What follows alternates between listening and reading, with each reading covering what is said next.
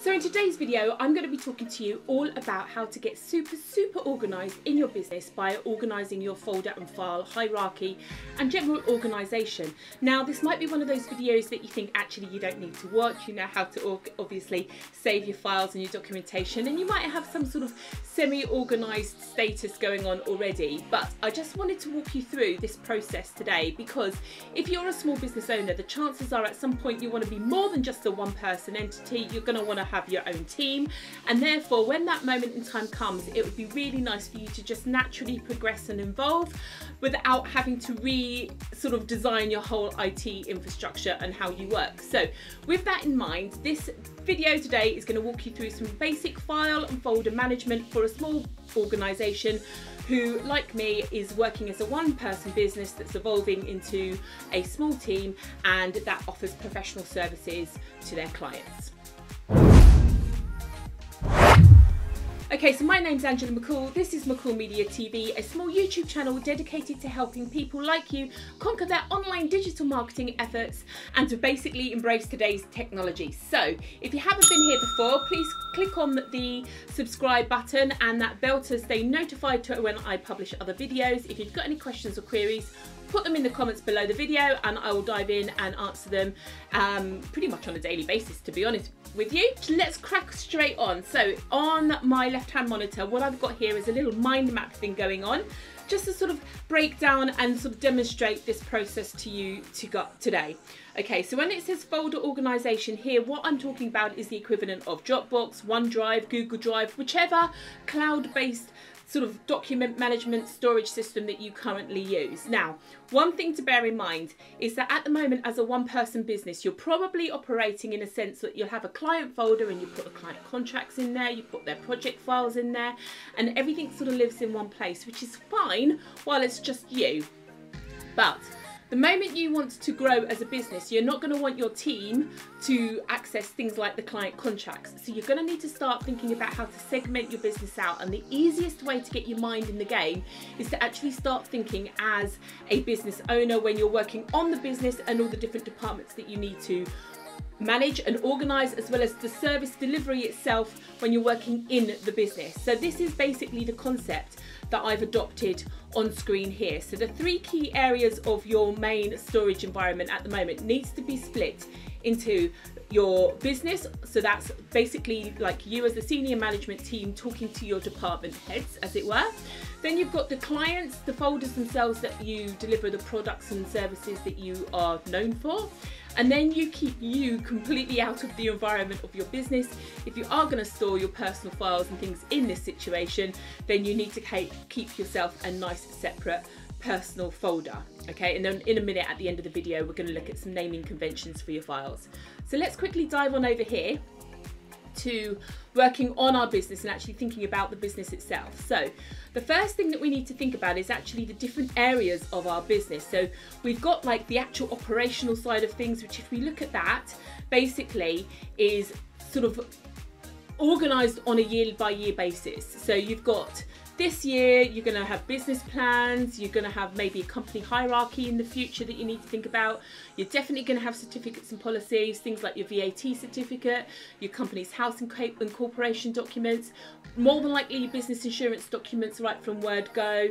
You're going to want to set your company's quarterly KPIs and performance so that you can track how you're progressing from this year to next year and how you can move that business forward and sort of look at your own analytics and statistics. And you might also have something called like an approved suppliers list.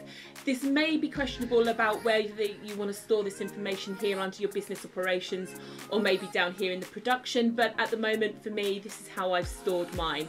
So this information is probably going to be something that's going to be rinsed and repeated every year. As your business grows, it's going to get a little bit more in depth.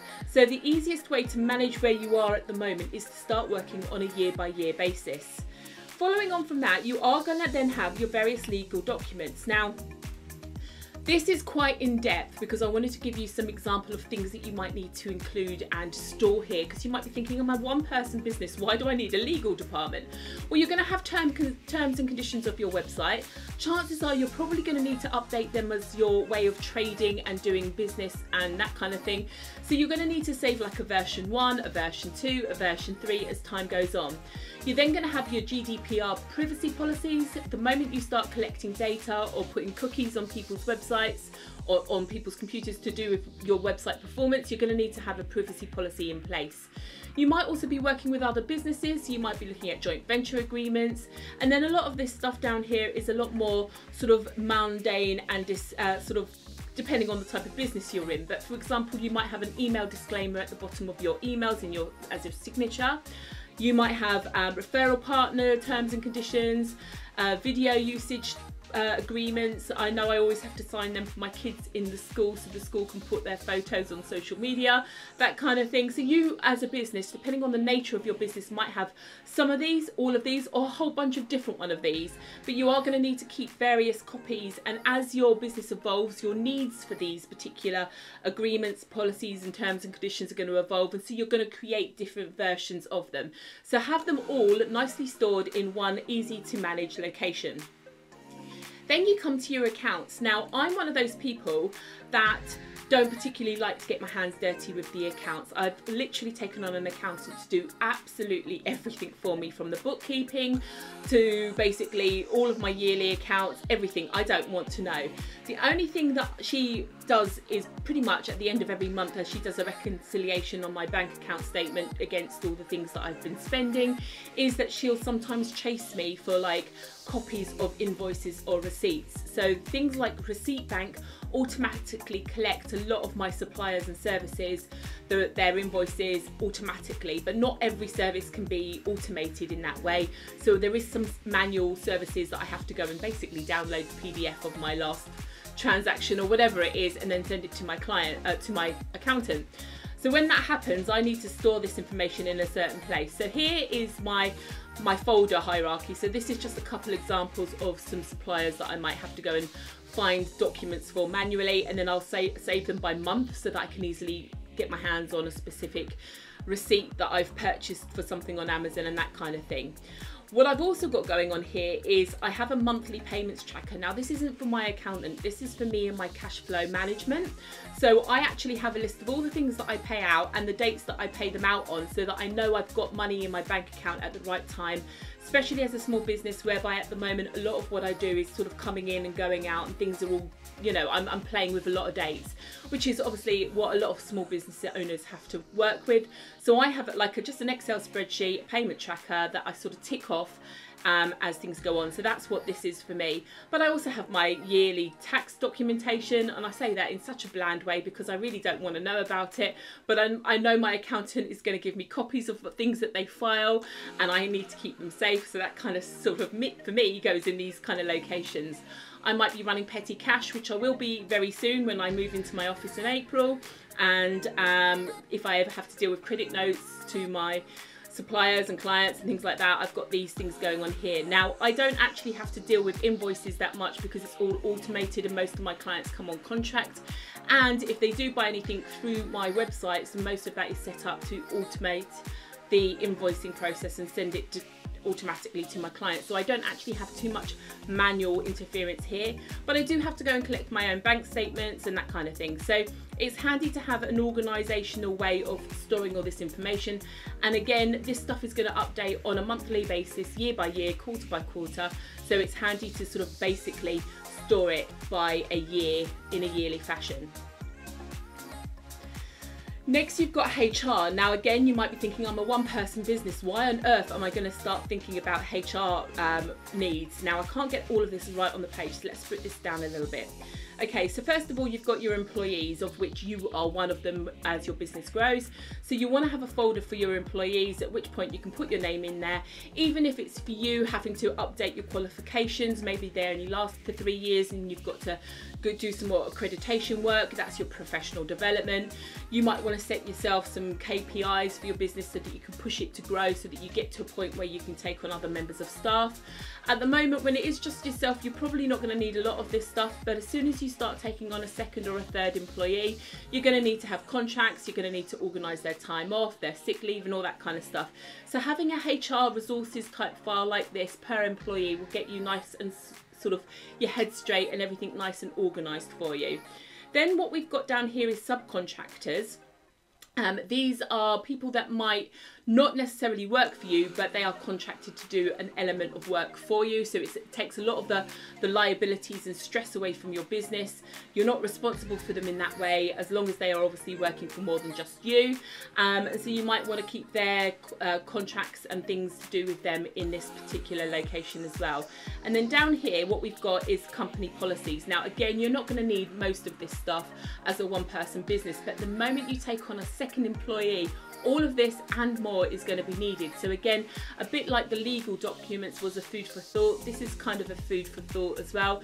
So you might need to create yourself a company handbook, at which point there's going to be version 1, version 2 as you update it. Then you've got to have all of these different things in place, like health and safety rules in your office, how your sick pay works, how your holiday system works, any anti-harassment. Now, if it's only me and one other person, the chances are we're not going to need to necessarily worry about that in the same sense. So some of this stuff does depend on you as a business and what you're gonna need to think about from the moment you start to grow, including how people work with your IT equipment. Now, I'm gonna have to supply laptops and things to my apprentice when she comes on board in April, and so therefore she will need, I will need as a business owner, some sort of policy around how she uses it, what happens if she damages it, if she runs off with it and I never see it again, that kind of stuff. So even as a small 2-person business, all of this stuff suddenly starts to become much more powerful and needed by you. So let's just minimize that, bring that back on screen, and now we're going to dive into the IT section. Now, again, you probably think, well, I don't really need much on the IT because it's just me and I use my home Wi-Fi, which pretty much is how most sole traders, freelancers, solopreneurs get started. But you might want to make notes for yourself. If there's something that you have to find out that you need to do on a regular basis, like, I don't know, maybe you need to go in and set up something in Microsoft Office 365 admin environment, like creating a new email account, and it's not something you remember, you might want to leave yourself documentation and notes on how to do this, so you give your future self a running chance at being able to do this without too much effort. For me, in my business right now, just because I'm about to grow into having an office, I've already started to outsource some of this stuff. Now, there is a difference between being able to do something yourself and actually knowing that it's time to pass that task on and delegate it to a power that knows how to do it professionally.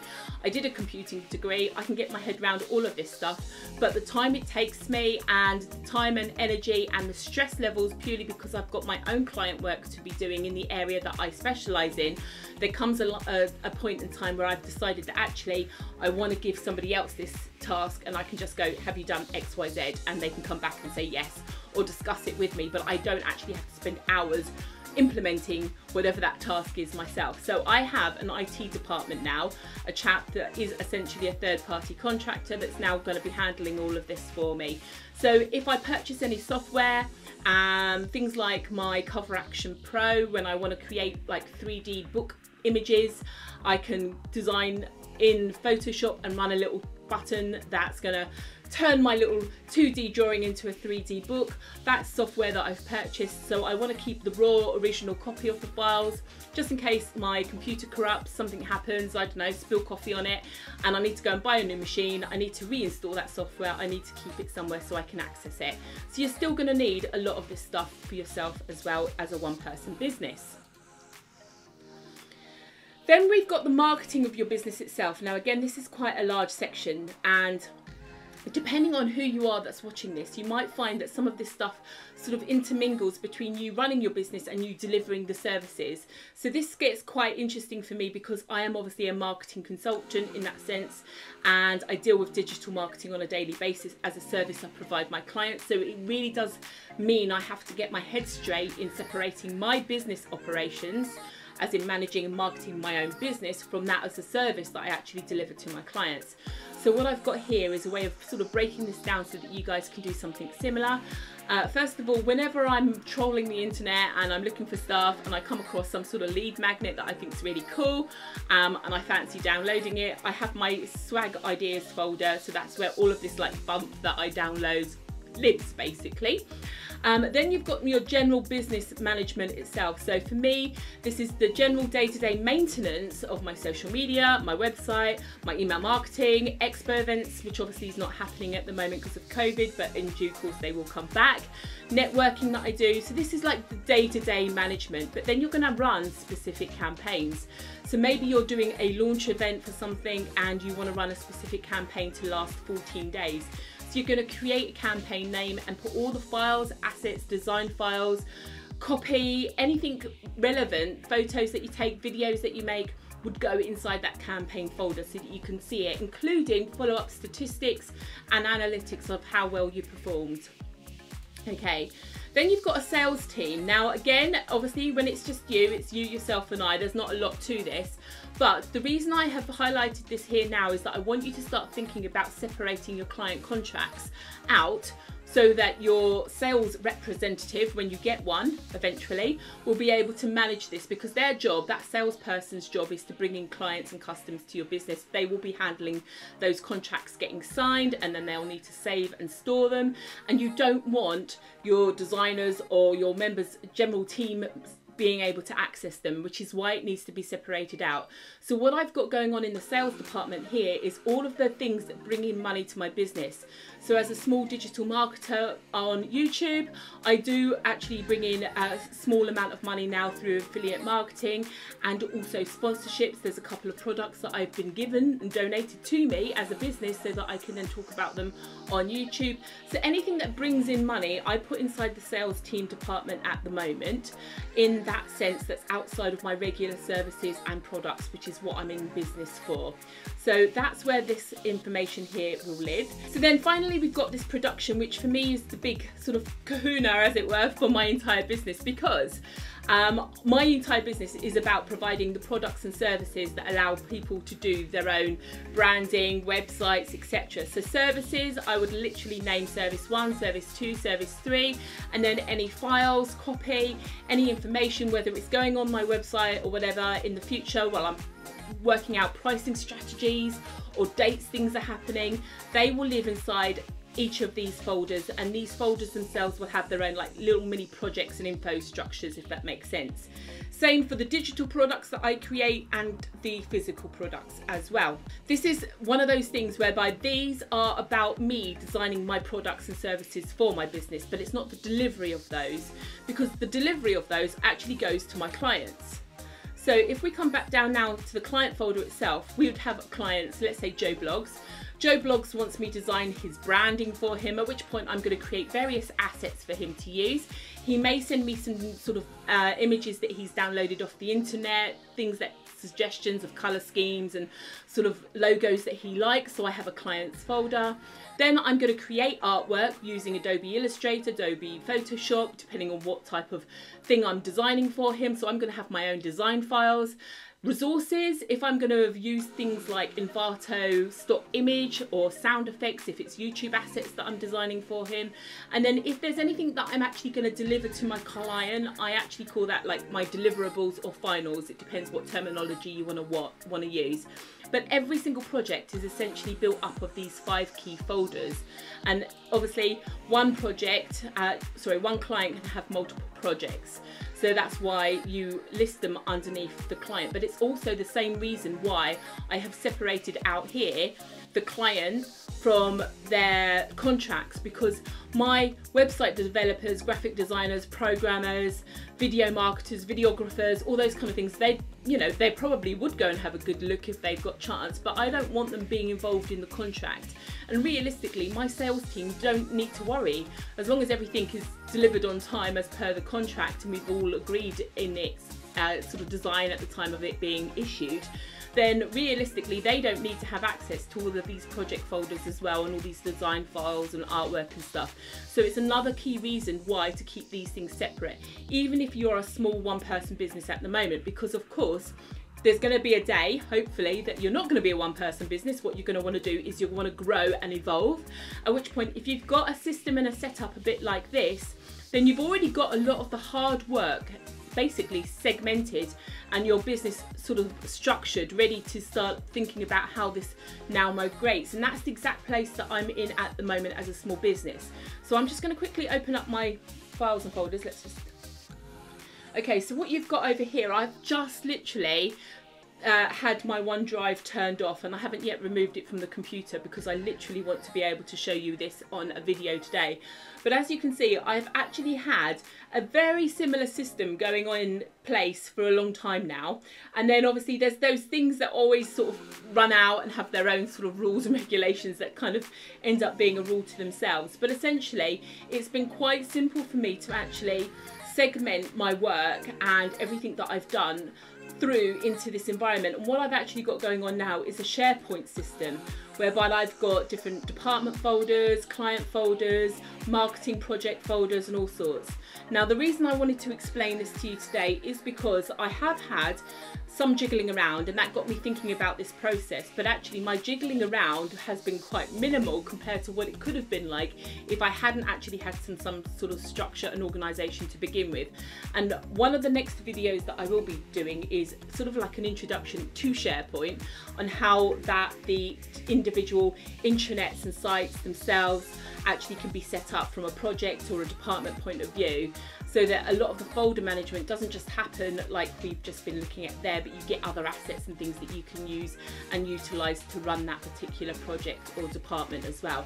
So that's coming in a future video. But one final thing that I want to quickly show you guys whilst I have the chance is if we dive back on over onto my left hand monitor, what you can see here is I've actually got that entire diagram that I've just created, and I've built it into a nice downloadable PDF guide for you, and that is going to be available to you from my McCall Media Clubhouse. My Clubhouse is only just opening up at the moment, so there's not a lot in it, but you can go and register as a free visitor, which will last for infinity, so there is absolutely nothing to pay. But when you're in there, you can go and get your hands on this downloadable PDF guide. And obviously if you keep an eye out on my McCall Media Clubhouse, it's very limited on content at the moment because it is something I am literally just launching. Although it says the 1st of January, this does need a little updating, but essentially we're getting there now in February 2021, and you'll be able to go in and download this all for yourself totally for free, as well as other assets and other useful tools that I will be publishing in the very near future. So that's it from me today. I hope you found this video useful. If you did, please give me a thumbs up. Don't forget to click that bell and subscribe to my channel and the bell to stay notified. If you've got any questions or queries, put them in the comments below, and if not, I'll see you on another video real soon.